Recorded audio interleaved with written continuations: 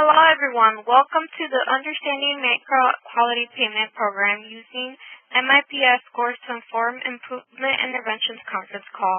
I will now turn the call over to Candy Hanson. Ms. Hanson, you may begin. Thank you so much. Hi everybody, we're very excited to have this opportunity today to offer this webinar to you. Before we get started, I want to just address a few housekeeping items. Those of you who registered before today should have received a reminder that included a link to the webinar event page where you can find the handouts for today's presentation. We also posted a link in the chat function. A recording of today's webinar will be made available in a couple of weeks. You'll be able to find a direct link to that recording from the LS Quinn event page. We do encourage you to ask questions throughout the presentation utilizing the chat function.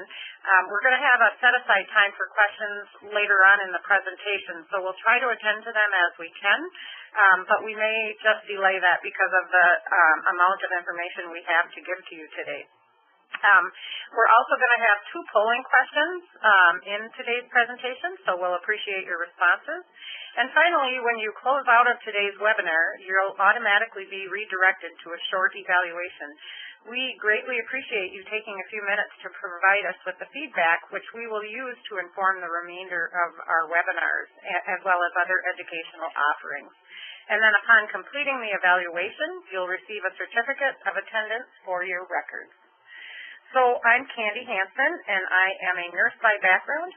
I'm a program manager with Stratis Health, and I am one of several subject matter experts for the quality payment program with our LS Quinn. Lisa, do you want to introduce yourself? Good morning, it is still morning in some places. Good morning, everyone here. I'm Lisa Gall. I'm a nurse practitioner by background, a nurse for 30 years, and I am a clinical program manager at Stratis Health, and we're happy to present our program to you today. Okay, let's go ahead. Next slide, please. Because the information we continue to provide to you does and can change as we reinterpret the final rule and we get more information from CMS, we've just added this disclaimer to our webinars. Specifically, we really encourage you to visit the resource page of the Quality Payment Program website often. They're updating information on an ongoing basis, and it just seems like every time we go in there, they've posted something new or something to clarify something in the Quality Payment Program. Next slide. So in case you didn't know who the Lake Superior Innovation Network is, we are the three quality improvement organizations of MPRO in Michigan, Stratis Health in Minnesota, and MediStar in Wisconsin. We work in collaboration to improve healthcare for Medicare consumers, share best practices, and maximize efficiencies across the three states. Our objectives for today are to understand your 2017 MIPS score and how your current activities have an impact on your MIPS score, learn how to use your MIPS score to identify areas of opportunity for improvement, and to identify interventions and strategies to improve overall quality and increase your MIPS scores. We're not going to spend a lot of time today deep in the details of the quality payment program because we have so much other information to present, but all of our previous webinars that have gone into much more detail are recorded and are posted on our LS Quinn website under the Events tab. And again, this recording will also be posted up there in a couple of weeks. Before we do a quick overview of the quality payment program, Emily, we wanted to poll the audience. What we would like to know is, as you perceive your level of understanding of the quality payment program, we would like to know how you do perceive your understanding. So if you would participate in the poll, don't be hesitant to be honest in your perception. This is going to help us plan for other regional events as well. So we'll have this open for 30 seconds. So do you have very little understanding, some understanding, a moderate degree of understanding, or do you feel like you have an advanced understanding?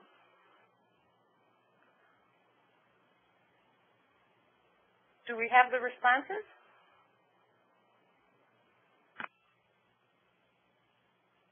Okay. it'll just take us just a couple more seconds. There we go. Okay, so what do we see? Very little understanding. A few people are saying some understanding, a moderate degree of understanding, and then there's a few that say that they have advanced understanding. So thank you for your response for this. The majority are falling into some and moderate. Yep, which is a good thing. That's where we really want people to be right now. So, okay. So in the quality payment program, there are two tracks for eligible clinicians. The first path being the advanced alternative payment model path, and CMS is expecting only about 7 or 8% of clinicians to fall into this category for the 2017 transition year. If you are a qualified professional in an advanced alternative payment model, you are eligible for a 5% Medicare fee-for-service bonus for the next 5 years. The second path that CMS is expecting 90% or more of its clinicians to be eligible for in this transition year is the Merit-Based Incentive Payment System, or MIPS. If you are a MIPS-eligible clinician, you are eligible for a positive or negative payment adjustment that is budget neutral. In addition to that, if your composite score of 0 to 100 is 70 and above, you will also be eligible for a portion of the $500 million exceptional care bonus payment that has been set aside for the next several years. Now, Lisa's going to go into just a little more detail about each of the two paths. Lisa? Thanks, Candy. So as Candy said, the first path of the quality payment program is joining an advanced APM, or alternative payment model. The goal for advanced APMs is to move away from traditional Medicare Part B fee-based services in order to promote quality over volume. Shown in the larger dark blue circle, an alternative payment model provides higher incentive payments for high quality and cost-efficient care. Alternative payment models can apply to a specific clinical condition, a care episode, or a population. Other payers besides Medicare are also adopting this care model. Advanced APMs are a subset of APMs specific to Medicare Part B clinician services that allow practices to earn more for taking on some risk related to their patient outcomes, and they're shown in the light blue middle circle. If you see less than 25% of your billed Medicare services and see less than 20% of your Medicare patients under that advanced APM, you do not qualify for the 5% payment adjustment. However, you can choose to participate under the MIPS program to receive a positive payment adjustment. The list shown here are those CMS advanced APMs that qualify for special scoring as a MIPS APM, along with those APMs that don't have a two-sided risk factor. Next page. The second path of the quality payment program is the Merit-Based Incentive Payment System, or MIPS. CMS has combined previous legacy programs of PQRS, the EHR Incentive Payment System, and Value-Based Modifier into one program. They've renamed them and added a new category of improvement activities. As this screen shows, the 4 categories of MIPS each contribute a certain weight to your MIPS score. Your maximum MIPS composite score on the right is 100, and it's based on the performance year and impacts your payment 2 years later for your Medicare Part B fee for services. So as you can see, quality accounts for 60% of the MIPS score, previously PQRS. Advancing care information accounts for 25% of your score, previously the EHR Incentive Payment Program. And the new category of improvement activities accounts for 15% of your score. Cost accounts for 0% of your score this year, but will be phased in future years. So the advancing care information replaces meaningful use and has a whole different approach than the EHR incentive program in that it no longer is an all or none, and you can score up to 100 of a possible 155 points to get full credit. You must meet 4 or 5 of the base measures, depending on which certified EHR you are using, in order to score any points at all in this category, and meet the base measures, providing you with 50 points. The remaining measures are scored on performance, but are not mandatory to meet. to score in this category. Bonus points are also available, and the category can be reweighted to quality if you meet the exemption. For example, those who were not required to report last year for EHR incentive payment, or if you apply for and CMS approves a hardship exemption for this category. Next slide. On this slide, you'll see that quality makes up 60% of your MIPS score, and it can be up to 85% if you have your advancing care information category reweighed. If you use claims, EHR, qualified registry, or qualified clinical data registry, you report up to 6 quality measures for at least 90 days in the transition year, or use measures from a specialty set. Each method has different benchmarks.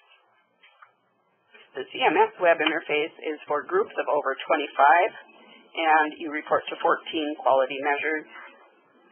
Alternative payment models report quality as a group via the web interface.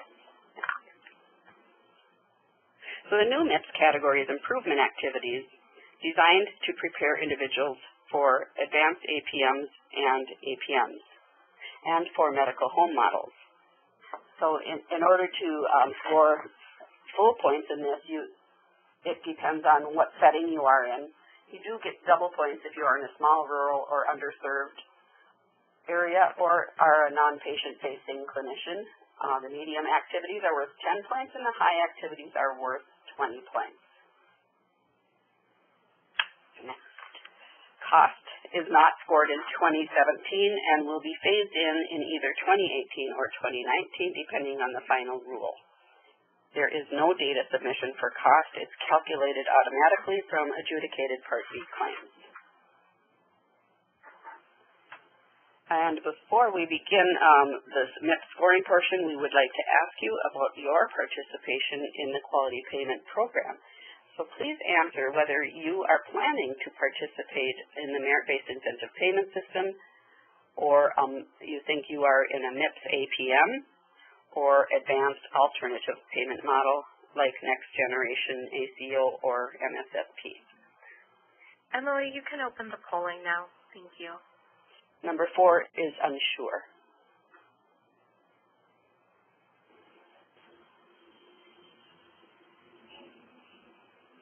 We have a slight pause while you are responding to these questions. Again, and it's okay to say unsure if you don't know yet. Are you MIPS? Are you MIPS APM? Are you part of an advanced APM?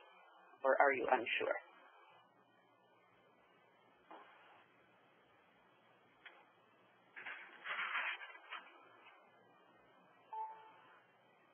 Okay, so the poll has ended. We'll have about 20 seconds here to have those polls calculating in.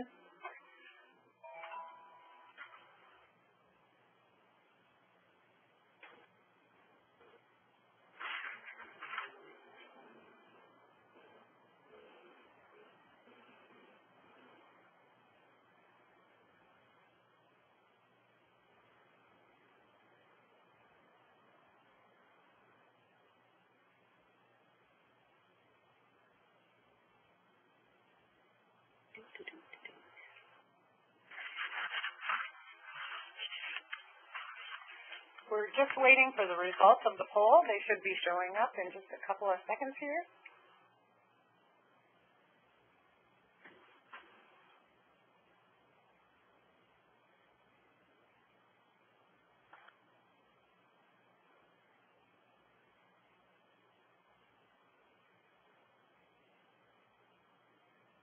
Why don't we go on to so we're gonna come back to this question.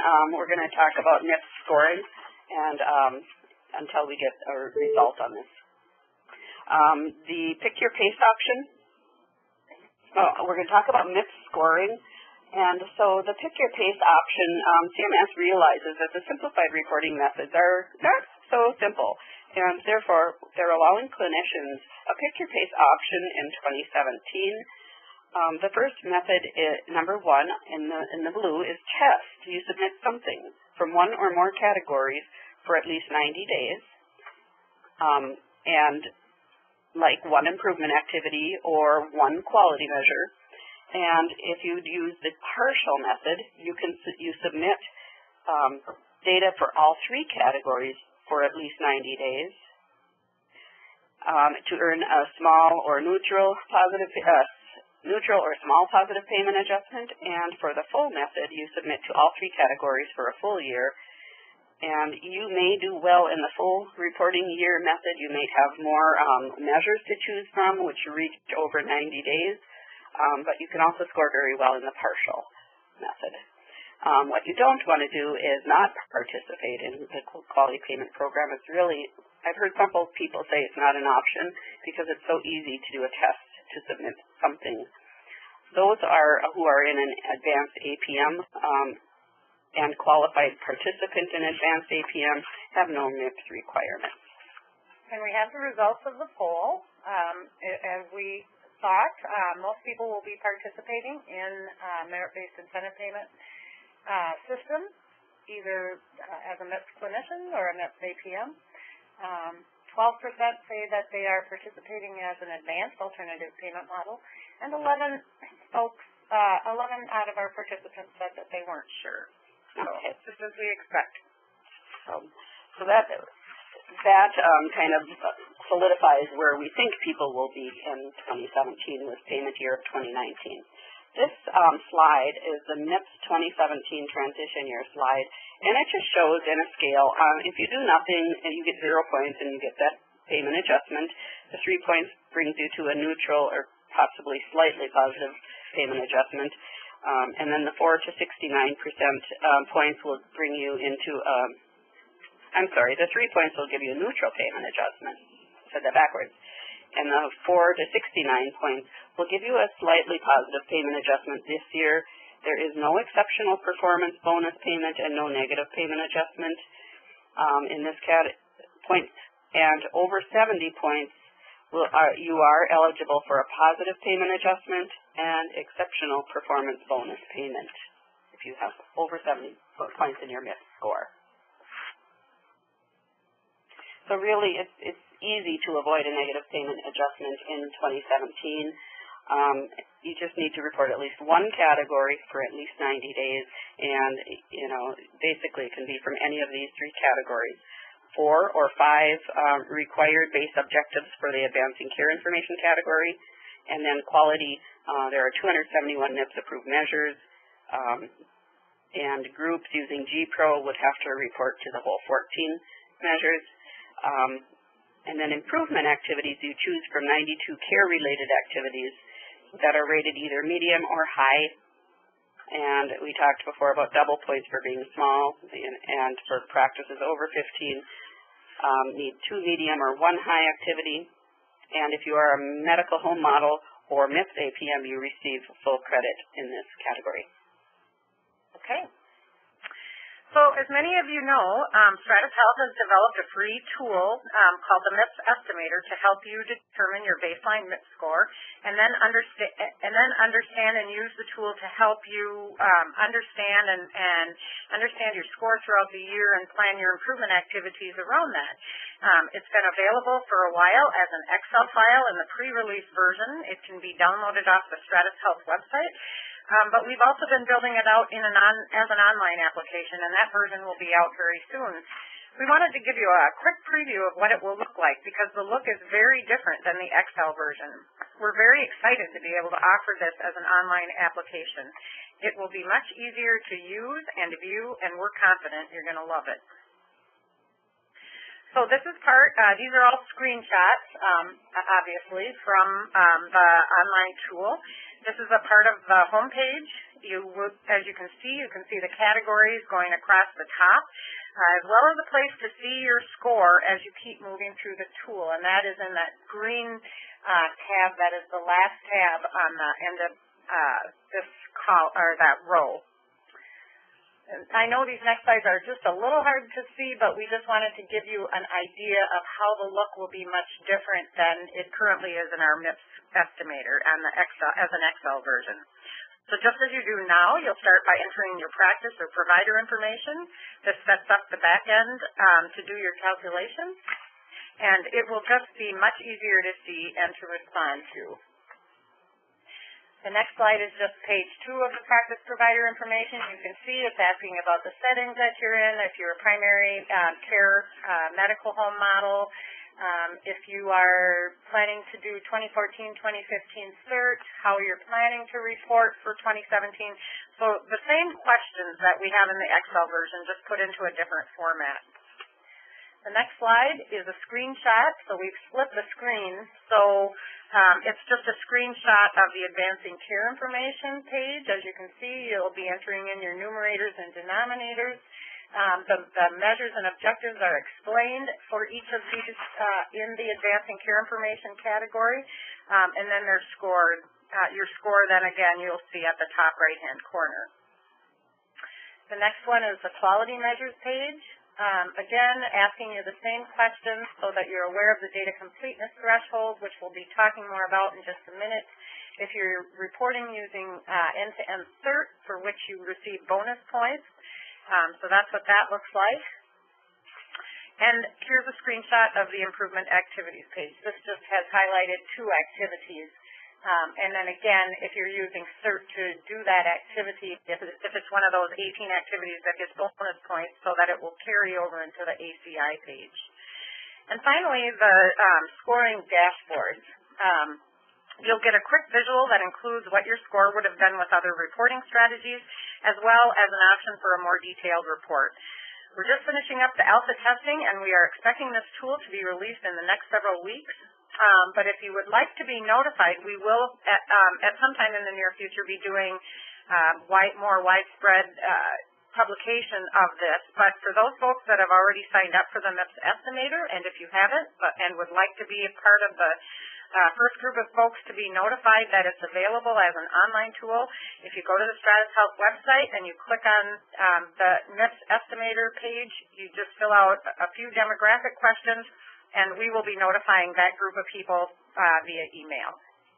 So that's just a quick view of our MIPS estimator as an online version, and we're really excited to have it come out. Lisa?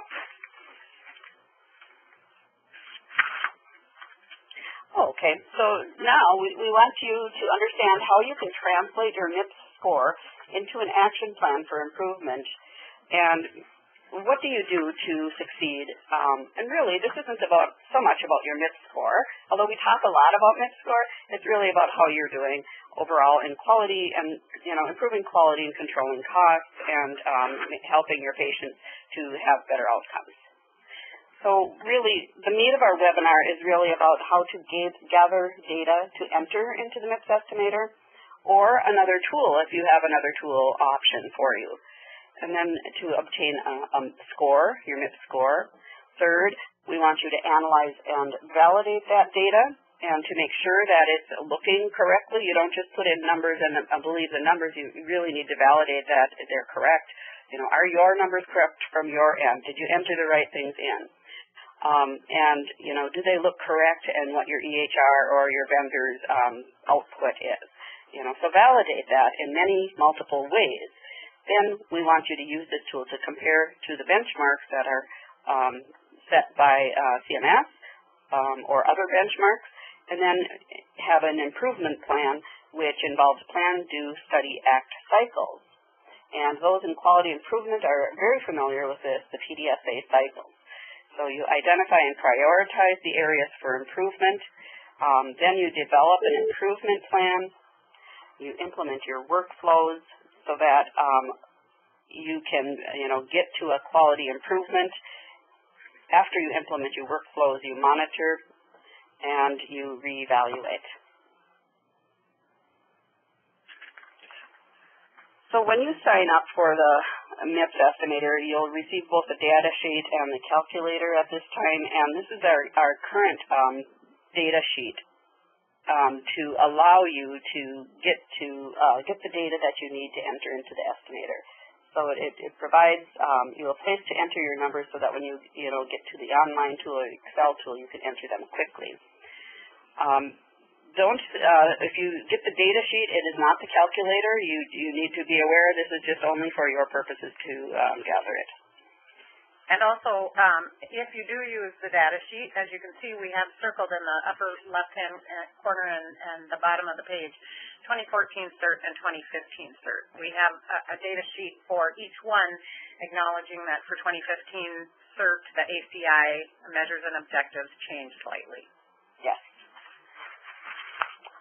Okay, and then the next page shows, this is an example of the quality score in your MIPS estimator in the Excel tool. So this one shows that the base quality score, they received 26 points based on how they did on the 6 measures that were submitted. And the total bonus points they received were 8 points. And your total quality score then was 34 out of 60 possible points. So this is your first opportunity for improvement. You can see you've got 34 and you have a maximum possible of 60. So this should start to get you thinking of, maybe 34 is okay for you. But if it's not okay for you, start thinking about, well, how do I dig down and figure out which scores impacted or which measures impacted my score the most? So then you do want to drill down into the next slide, please. And analyze and validate the data. So this slide on the Advancing Care Information entry page shows that, yes, they did provide the security risk analysis. Security risk analysis. I couldn't even read that on mine. Yep. I'm sorry, that's the top one. You will not receive a score if you did not do a security risk analysis. And just remember that that's one of the most common failures of audit in the EHR incentive program is saying yes to this without actually completing it. So this is an attestation measure or objective that you say yes or no to. And so if you do not do it, then you receive 0 in that category. But you should probably think about how you're going to complete that security risk analysis if you have not completed one this year yet. But anything else on that, Candy? Well, and I think just really paying attention to, you'll see in the MIPS estimator it says in that first column, is this required for the base score? If it says yes, again, you need to have answered all of those questions in order to receive the base score of 50% of your ACI MIPS score. Right. There's 4 required base measures in the 2014 CERT and 5 required base measures in the 2015 CERT. Now, the ones with numerators and denominators need to have at least 1 in the numerator. There's an exception for those who are not prescribing for less than 100 prescriptions in the reporting period. If they have 0 in the numerator and 0 in the denominator, they can bypass that requirement. And there is some proposed language in the next rule that hits and impacts those with less than 100 transitions of care for the sending a summary of care. That is, at this point, is required to have 1 in that numerator, at least 1, either for individuals or a group. And if you have less than 100, you may qualify for an exception for that particular measure. And for the less than 100, if they have a null value or a 0 in their numerator and denominator, don't they also have to attest? Yes, they have to attest that they actually have 0, and there's a couple extra questions when you do the attestation. And we don't know what that's going to look like yet. We are being told towards the end of the year or the beginning of next year, we'll get more information about what that attestation actually is going to look like for 2017. We do have one question in the chat box specific to the security risk analysis, wondering, can you answer yes to the security risk analysis if it was done in a prior year to 2017? It must be done in the year that you report. In the performance year. Yeah. And it should be done annually or with any upgrades to your EHR or major changes in your systems. I'm going to move on to the next part of the go back up. That's quick. Oh, that's right. Okay, I'm sorry, Anna. Okay. One more slide, please. Oh, sorry, that was ours. So the analyzing and validating data, if you do respond to... Yep. Can you make this a little bigger? Yep, she's doing that. I just asked her to do that. Okay. So this is your quality measures. Okay, so this is quality measures, and so in this example, you have the breast cancer screenings, and with quality, there's some requirements when you not just your numerators and denominators, but you need to meet the case minimum requirement of 20 cases. And which is calculated automatically based on your numerator and your denominator. Yes. Yep. And then, Anna, if you can slide that over a little bit so we can see the red bars there. Perfect. So, and then in the two green rows, you're validating whether or not you meet the 50% data completeness threshold. Oh, in the first column. Yep. So you can see in the first example that they said yes, they completed it, and in the second and third ones they said no. So because they said no in the data completeness, that they did not include more than 50% of their patients in their numerators and denominators, that they only received the base score of 3. And the one that answered yes to both questions, the second question is whether you used a registry, or if you're using an EHR registry or QCDR, did you report these measures end-to-end using certified EHR technology, which means no manual entry when you upload your data. Or no manual data extraction. Or no manual data extraction. And the reason we ask that question is because that makes you eligible for a bonus point if you did report the measure using end-to-end cert. And there is a question in the chat specific to this. Are the eligible cases calculated on the denominator? Are the eligible? Of the eligible cases. Yes, they are. The numerator is the 20. Yes. The numerator is, did it meet the threshold of 20 of the eligible cases, which would be the denominator? Yes. Yes, that is correct. Okay, is that it for questions? All right. Okay, next slide, please.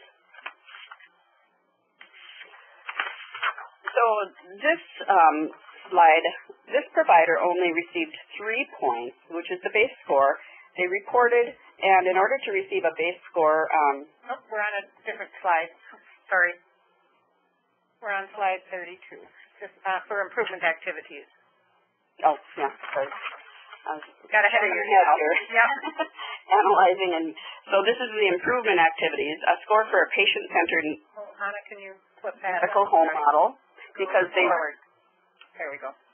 The patient-centered medical home model will receive a full score of 40 points. However, in order to be eligible for the bonus points of 10% of your in your ACI category, your EHR Advancing Care Information category, you can get a bonus point of 10% of your score if you report to a measure that qualifies that you did this activity using certified EHR technology to complete this activity. And there is a question in chat, I see, for those who fall between 4 and 69 points. Will there be a difference in the positive payment adjustment received? For example, will a score of 25 receive a different payment adjustment than someone with a score of 65? And the answer is yes. All the way up the continuum. The lower you are on the continuum, the lower your positive payment adjustment will be. The higher you are in the continuum, the higher your payment adjustment will be. However, in 2017, that's going to be pretty minimal because we don't anticipate a lot of people will be opting out and or not reporting because it's so easy this year, because this is a budget-neutral program where the lower scoring performers pay the higher scoring performers. Okay. And Anna, can you zoom in a little bit on this? We thought it was important for you to see the benchmarks, to see an example of how measures are benchmarked. So, Lisa? So in this example, we have the middle benchmark. There's breast cancer screening can be reported by claims, by EHR, and by registry. So this particular measure has the benchmarks that range under the EHR example from 12.41 up to 100%. However, if you score over 73.23%, then you will receive a score of 10. However, you look and compare that to the claims benchmarks. The claims benchmarks range from 48 to to 98.53 between the decile 3 and decile 10, and the registry scores between 14.49 and 87.99. So it really depends. If you're scoring 40%, you're going to get in decile 4 for claims, in decile 6 for EHR, and in decile 5 for registry. And if you really don't, you don't need to dig deep into each benchmark, but we're just suggesting that one of the things that you can do is when you're using the MIPS estimator, you can click on claims, for example, and see how your score looks with the measures you've entered. There's also an option to print a report to see the other reporting strategies. That will give you an indication of how those measures have been benchmarked based on the score that it gives you for each reporting strategy. Yes, thank you, Candy. One more thing on this slide is that you can see that the provider for breast cancer screening did not meet the minimum case of eligible cases greater than 50%, so they said no to that, and they only received the benchmark score of the minimum score of 3. Right, and so that's an important thing to pay attention to, because if you have if you've reported really well in there, you want to make sure that you've met that data completeness threshold, because if you didn't, you always will only get for this year, you'll only get the floor score of 3 points. We did have a question in the chat about where folks can find benchmark information. Oh, great question. If you go to the Quality Payment Program portal, so qppcms.gov, and you click on the far right-hand side of that page, you'll hover over it, and you'll be offered 2 options. One of those options is called Resource. You click on the resource page, and in that resource page, after you scroll down about halfway through, you've gotten through Proposed, you'll find a little tab. You'll see where the 2017 quality benchmark table is. So that's a great question. And so not only do you want to have the benchmarks, you want to have the specifications for each of those quality measures, because each specification may be different between your reporting methods. And where do they find the specifications, Lisa? And that is the same place. It's called Quality Measure Specifications in the QPP resource area. Okay. Next slide. So, given the identifying and one of the opportunities for improvement is to decide whether you will be providing numerators or denominators for each performance category. So that's a question. Do you report or do you not report? Just because you choose to enter in data into all of the categories doesn't guarantee that you will receive 25 points in that category. So there's been some instances where someone has performed very well in just a few of those categories in those measures, and instances where someone has performed not so well but has put something in all of the performance categories, and both have done equally well. So if you have a measure that you don't currently have data for, but you think it might be a possibility for any of your clinicians to have a numerator or denominator for, plug that in to what you are thinking to see how it could potentially change your score. One example is that you have 0, your EHR is telling you have 0 for one of those scores, and you know that you've sent summaries of care or that you've done e-prescribing, but you think that you're doing much better than that. This is just this is not your MIPS final score. This is an estimated score, and we maybe didn't say that clearly enough. This is just an estimation. That's why it's called the MIPS estimator, and it will change based on your MIPS final score when that comes through CMS after they've gone through all of your data for the year. When you plug that information in, plug in what you're thinking, then see how it could change your score, and then base your decision about whether you will go after that with your clinicians based on your potential score. If you're really close to getting to another level of a scoring, let's say you're scoring at 68 and you want to see if we can move up to this percentage and will it get us above the 70 points, that's a great place to do that. Yep. So next, consider registries.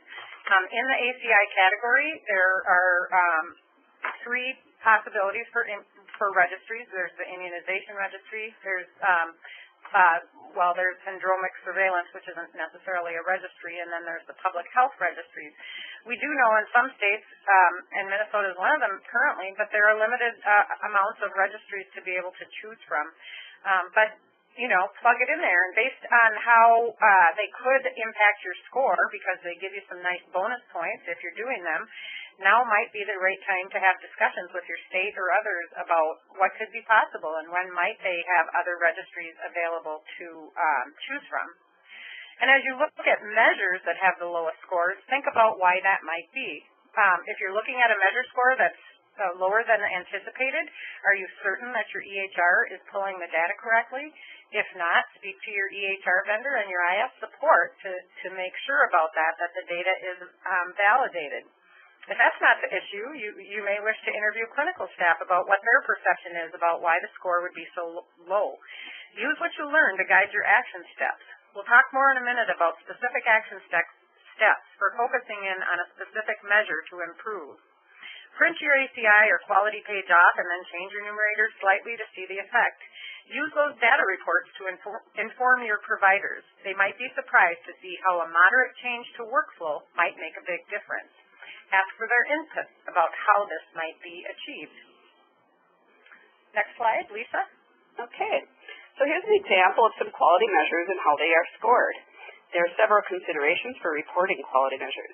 The first is measure type and high priority measure. You are required to report one of your measures as a high priority measure. You'll see on our tool when you select a measure whether it is a high priority measure or not. Despite the number of measures you enter, CMS will automatically take the highest scoring 6 measures for the quality category. As will our tool. And our tool will. Even if you enter in, 20 or 10 measures. If you enter in 3, we're just going to pick, the 3 is automatic, but we'll take the highest scoring. In addition, CMS will give you bonus points for all additional high priority measures. Again, pay attention to your numerators and denominators.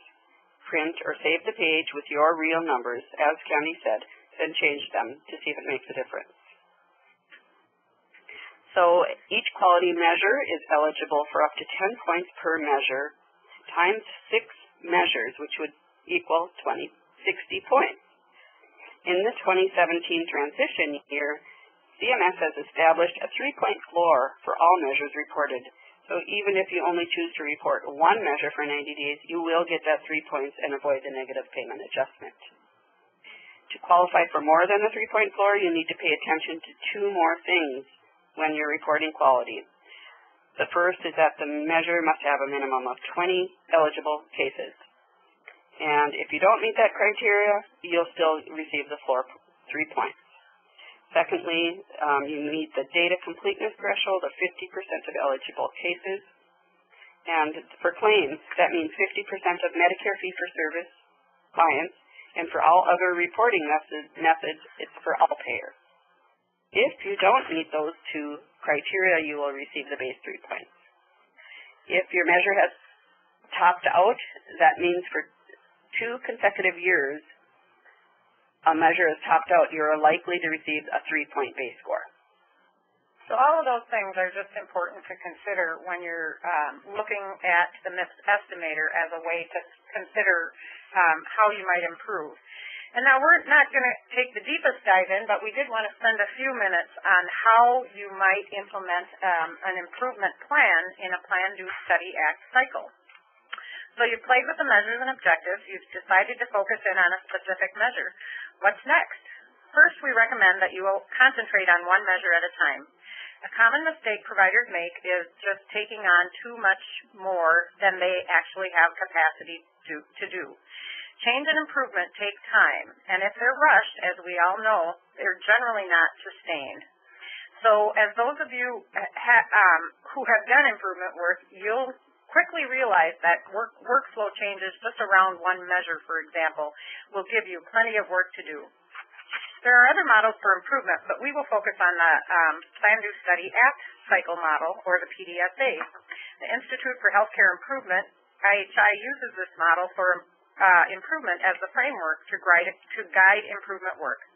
PDSA is designed to be a rapid cycle quality improvement activity. Consecutive PDSA cycles are trials of change on a small scale to collect information about the effectiveness of incremental changes. By working small in terms of scope, the change can be managed. So, for example, if what is tried does not work as planned, you can always go back to the way things were done and try something different. And so in the plan, it's what exactly are we going to do. In the do part of the cycle, it's when and how did we do it. The study part says what were the results we achieved, and act is what changes are we going to make based on our findings. So the PDSA model for improvement consists of two parts, thinking and doing. The thinking part consists of three fundamental questions for achieving improvement. What are you trying to accomplish? How will you know that change is an improvement? And what change can you make that will result in improvement? People tend to want to jump straight to the solution rather than working on the root of the problem. If you answer these three fundamental questions, it will help to ensure that you are dealing with the issues that need to be addressed. The questions also guide the work and lead to doing the action part of the PDSA.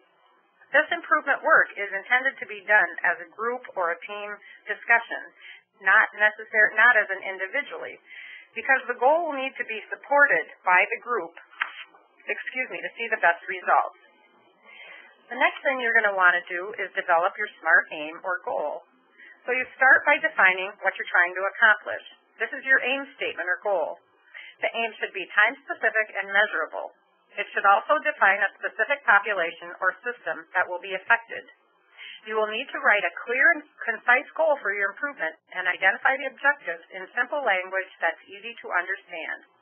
A good way to determine if you have a clear and concise goal is to use the SMART acronym. Is the goal specific, measurable? Is it achievable? Is it relevant? And is it time-bound? So this is just a template on how to develop a SMART aim or goal. So by when, who will be doing what, to see what kind of change, a measure, and how will they be doing it. So let's take the example of choosing the breast cancer measure to increase breast cancer screening rates. So let's say we want to increase the number of women over 50 who are screened for breast cancer from 49 to 53% by December 1st by sending annual reminder letters and providing education regarding the benefits of early detection. If you put that into an example, this is how it's broken down. So the when by December 1st, 2017, the who and what, the providers in Clinic A will see an increase in the number of women over 50 who are screened for breast cancer, and the measurement is from 49 to 53%. And how will they accomplish that? By sending annual reminder letters and providing education regarding the benefits of early detection. Measurement is fundamental to answering this question about whether or not you actually saw improvement.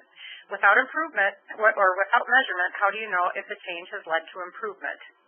The next step will be to understand your workflow related to the intervention you're going to try out. This is currently done by process mapping the current state of the workflow as well as the future state of the workflow. While there are formalized process mapping templates, it can be as simple as gathering the group involved with the workflow and writing out every task in the workflow. From that identified workflow, you identify gaps, you identify the future state workflow, and that's what you try out. So the first step in the PDSA cycle is plan. When developing a plan, your team should ask the following questions and record responses. What's the objective of the test? Here you should state what you want to accomplish by doing the test. Once you predict what will happen, and state what will happen as a result of your planned action. What exactly will you do? Clearly define the tasks and activities that will be undertaken. Who will it involve? Will you start small with just one neighborhood department or one group of workers? And how long will it take to implement? It's important to define a time period and make it as specific as possible. And consider the resources you will need. For example, you will need extra time, staff, equipment. Do you need data or information, etc.? Think about all those things. So this next slide then is the template filled out. based on the goal, the SMART aim that we had set aside. So the change we are testing with the PDSA cycle is to see an increase in the number of women over 50 who are screened for breast cancer from 49 to 53% by December 1st by sending annual reminder letters and providing education. We predict that we will be successful because we have the support of leadership and the buy-in of all staff to work towards this goal. We will be testing this with all physicians in Clinic A for 3 months beginning September 1st. And the resources needed will be staff time, education, IT support for reminder letters, and that the QI director will run X reports, the identified reports from the EHR. The reports will show aggregate findings, and others will report by provider and will report back to the staff involved in the effort in monthly QI screening. The next step is do. This is actually where you're testing the change, and this is actually the fun part. It's important to do the activity and not get caught in the planning phase for too long. Again, implement the change on a small scale. When first using the PDSA cycle with a small project, you do it in a relatively short period of time. The first time you will likely discover changes you want to make on the next cycle. Next, carry out a test and work with whatever plan you have made. Document the problems and expectations along the way, and this will assist you in analyzing the cycle and avoiding problems in the future. Here you begin your analysis of your data as well. So this is what the do would look like for that measure. First test run was run from September to November. The workflow included medical assistants providing educational resources to all women over 50 in the clinic after the patient had checked in. An observation might be it might be more effective to provide the resource as the patient is being roomed. And just a comment that all 3 physicians were engaged during that PDSA, during the test. The third step, this is the time for reviewing your test of change. Use this phase to quantify and measure what has happened. Study the data and collected and think about its impacts. Think about what you could have done differently. Complete the analysis on the data. Think about where you were and compare that to now. Has it made a difference? Compare the data to your predictions. Were you satisfied with the results? And then summarize and reflect on what was learned. And in the study part, overall, Clinic A achieved an increase to 52%, so they didn't make quite 53%, but they were pretty darn close. 2 of the 3 of the physicians in Clinic A met or exceeded the goal from 49 to 53. Physician 3 did not meet the goal. Further workflow analysis is needed. Also learned in this that IT needs more lead time to be able to plan in their IT needs and their resources. And then the 4th study is ACT. This is when you need to think about the action that will be taken and what opportunities might have arisen. Prepare a plan for changes needed to be made before the next cycle. Document what you will move to and when. There are 3 responses to guide this. Adapt what has worked partially, make revisions to make it better. Adopt what worked well and consider expanding the changes to other areas, or abandon it because it didn't work. Once you've changed your approach, you can repeat the PDSA cycle with new ideas to see how that's worked out. And again, here is the last, here's what the analysis looked like. Since the workflow worked for 2 of the 3 physicians, we will repeat the cycle for Clinic A for 3 additional months. Obviously, after meeting with Doc 3 to find out what the issues were and what was getting in the way of that doc's workflow. We'll continue to vet the process map to determine gaps and opportunities for improvement and remeasure outcomes. And finally, you just repeat the cycles until you get the results. That's, in a nutshell, what a PDSA cycle is for improvement. Again, this was just designed today to give you an overview of that. I guess we have 5 minutes left in the chat, and one of the things that I'd be curious to have you type in there is, would you benefit, or tell me, or tell us if you felt like you would benefit from additional training on PDSA or improvement cycle kind of activity. So if you could just type that in the chat. And Anna, you want to move to the next slide too? And we have about 5 minutes for questions here. So, and while we're getting people into the chat, unless are there some in there already?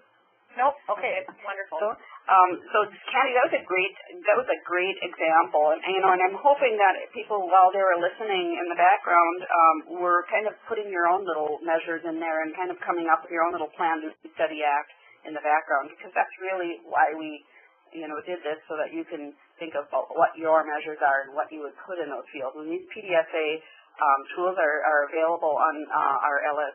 Are they available on the LS Quinn website or on Stratis Health website?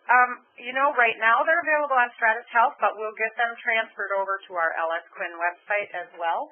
Anna, if you keep going in the resources, you can see our role as an LS Quinn is to provide educational, technical assistance, try to get as many physicians and eligible clinicians engaged as possible, work on beneficiary engagement. And here's just a few additional resources. I know Sarah's been entering in some resources while we've been talking. Here's our Lake Superior LS Quinn homepage and the events page to look for this webinar and others.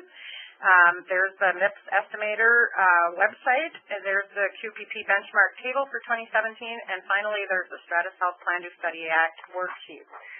But again, we'll move those over to keep those on our LS Quinn website. And so here is each of our organizations has its own help desk address. So if you're in one of these states and you have a further question on help on anything related to the quality payment program, here is both CMS's help desk as well as ours. And then finally, here are our contacts for the 3 states. Any further questions in chat? Yep. Can you further explain the completeness calculation? So that's the data completeness that for claims, you need to have more than 50% of what you're reporting needs to be from Medicare patients that you're seeing. So 50% more than 50% of the denominator. More than 50% of the denominator of what you're reporting is the denominator, and your performance is the numerator. But more than 50% of the denominator needs to come from Medicare claims for CMS, from CMS, Medicare claims, Part B, for claims submission. And for all payers, for EHR, registry, and QCDRs, that needs to be more than 50% of all the patients you see across all payers. So let's say that you have one clinic that does not use an EHR, but you still see Medicare patients in that clinic, or patients in that clinic if it's for all patients. And so you don't have data for that clinic. That clinic shouldn't exceed 50% of what you're providing. And so you need to have more than 50% of all the patients you're seeing under EHR, QCDR, or registry, and more than 50% of your Medicare patients under claims. Yep.